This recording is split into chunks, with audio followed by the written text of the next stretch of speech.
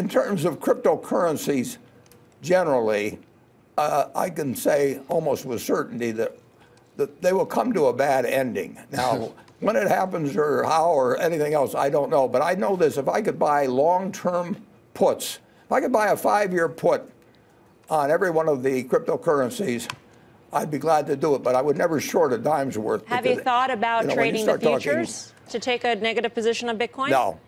You would not do that? No. There's no reason. I get into enough trouble with things I think I know something about. Why in the world should I take a long or short position in something I don't know anything about? So, you know, we don't have to know what cocoa beans are going to do or cryptocurrencies. We just have to focus on 8 or 10 stocks, that businesses basically that we think are decent businesses. But I do think that I think what's going on definitely will come to a bad ending. I mean, you've got virtually everybody. I have a class. I have 11 schools coming on Friday. The questions will be on Bitcoin, and I won't know the answers. Although when we sat down, Warren, you did say, I should have announced that we were getting involved in Bitcoin this morning. Well, that is true. I mean, if